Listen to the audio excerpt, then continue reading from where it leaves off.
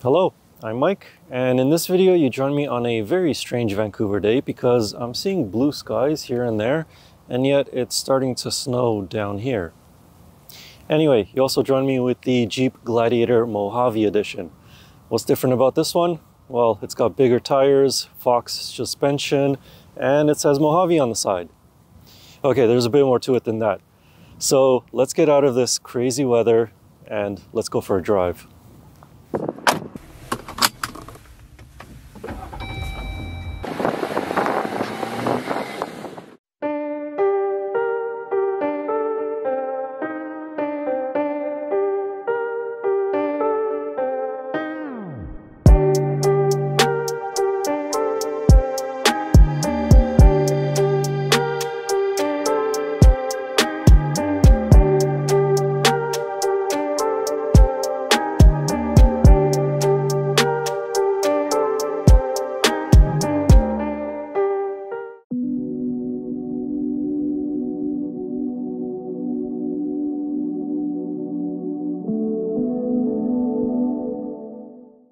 Under the hood of the Jeep Gladiator Mojave is a 3.6 liter V6 that's naturally aspirated, and it produces 285 horsepower and 260 pound-feet of torque.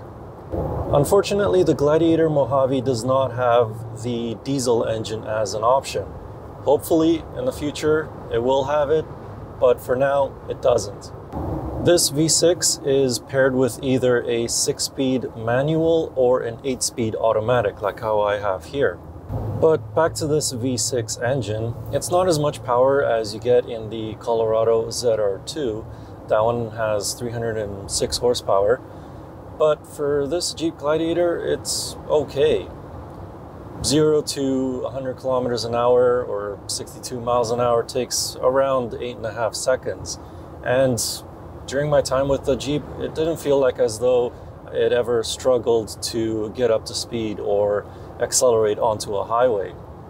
Fuel economy with this V6 engine is not the greatest. It is rated for 10.4 liters per 100 kilometers on a highway and 14.3 liters per 100 kilometers in a city. Granted, the Colorado ZR2 has worse fuel economy numbers, so in a way, this is a bit more economical, but still, right now I am averaging around 15 liters per 100 kilometers, so yeah, it can get quite expensive at the pumps. As I said earlier in the video, the Gladiator Mojave is available with a 6-speed manual, or for $1,795 Canadian, you can get an 8-speed automatic like this demo vehicle. This automatic is reasonably quick to change gears, and the shifts are buttery smooth. Actually, most of the time, I hardly notice the transmission upshift, it's that smooth. But it does have a tendency to hold a gear if you go up an incline on a road. And when I say hold a gear, I mean up to 4,000 or 5,000 RPMs. One thing you should be aware of is that with the manual transmission, towing for the Gladiator Mojave is around 4,500 pounds. But get it with this 8-speed auto and that number jumps to 6,000 pounds. When going around corners with the Gladiator Mojave, it's a little bit different. There isn't quite as much body roll as I was expecting with a 1-inch lift to the suspension, but there's not really that much connection between the steering wheel and the front tires, as in I don't really feel what they're doing. Also, just driving on a straight line, especially on a highway, I constantly have to do minute corrections or give the steering minute corrections just to stay in a straight line. That can get pretty tiring on longer journeys. Off the beaten path though, the Jeep Gladiator Mojave is a joy to drive. It comes equipped with a 1-inch lift over the Rubicon trim and has Fox shocks with an external reservoir on each corner. The benefit there is better heat management and consistent damping. These shocks do a great job of absorbing bumps at higher speeds and keeping the wheels planted to the ground. But this being a Baja-inspired truck, jumping is not out of the question. To ensure that the Gladiator can take the landing, the frame has been reinforced and, on the front at least, it uses hydraulic jounce bumpers for a smoother and softer cushion. The rear axle has regular rubber jounce stops. Should you need to take it slow around an obstacle, the Gladiator Mojave has slightly better approach, departure, and breakover angles than the Rubicon thanks mainly to its increased ride height. It also has taller 4 low gears than its Rubicon cousin. In the Rubicon, they're 4:1, whereas in the Mojave, they are 2.7:1 low gear ratios. The rear differential can also lock in 4 high mode, whereas in the Rubicon, it can only be locked in the 4 low mode. Granted, the Rubicon also has a locking front differential and disconnecting anti-roll bars. The Mojave doesn't.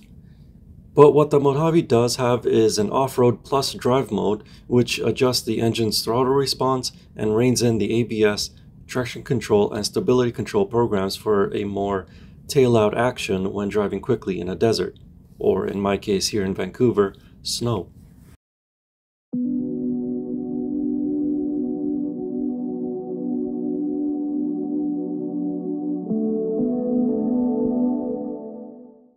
In terms of ride comfort, the Jeep Gladiator Mojave is actually not too bad on city streets.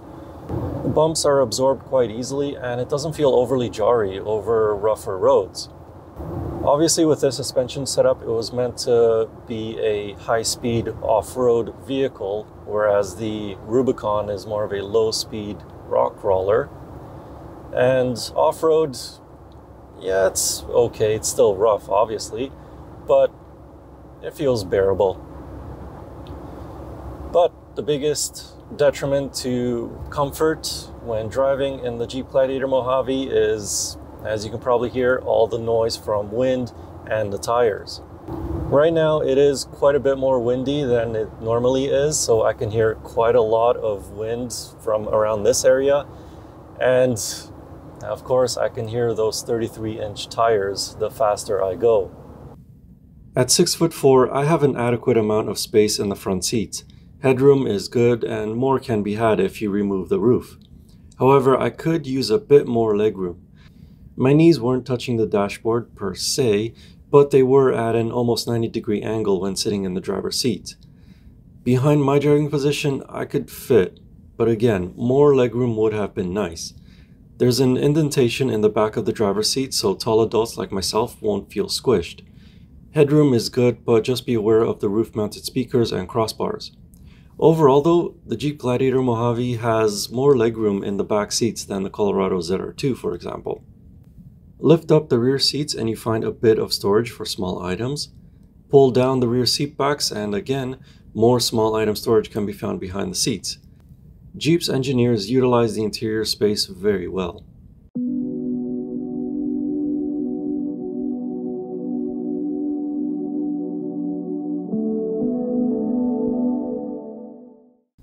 The Gladiator Mojave comes equipped with a standard 7-inch Uconnect infotainment system, but it can be upgraded to an 8.4-inch screen with navigation. Like many other Stellantis, formerly FCA, vehicles, the infotainment system is very straightforward and easy to learn. The Mojave trim incorporates off-road pages to the infotainment screen that shows you important vehicle information such as roll, pitch, engine parameters, steering angles, and front and rear cameras. The front camera also has its own washer nozzle should it get dirty while you play in the mud.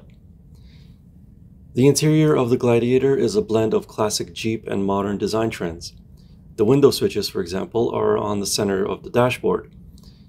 The transfer case shift lever is an actual lever, whereas in many other trucks, it's all electronically operated. However, the leather on the seats is soft and there's orange contrast stitching along with Mojave written on the seats. There's also orange highlights around the air vents. My favorite aspect of the interior though are the Easter eggs sprinkled throughout. For example, when turning on the Gladiator, the instrument cluster screen displays a classic Jeep that then fades to a modern one. The floor mat on the passenger side has a T-Rex skull on it. That's a nod to Jurassic Park. There's a little Willys Jeep icon on the passenger side of the windshield. And when the off-road pages load, a little Jeep Gladiator icon crosses from left to right. The Jeep Gladiator Mojave starts at $52,740 Canadian, which is already over $4,000 Canadian more than the starting price of the Colorado ZR2. But it is $4,000 Canadian less than the starting price of the Tacoma TRD Pro. Of course, spec one up like this demo and the price will balloon to $74,000 Canadian. So obviously it started snowing a lot more in this area, but that's okay because this Jeep Gladiator Mojave can handle it, and it can also handle quite a lot of other high-speed off-road situations. That's what it was designed for. But if you prefer more low-speed situations like rock crawling, for example, then the Jeep Gladiator Rubicon might be your better bet.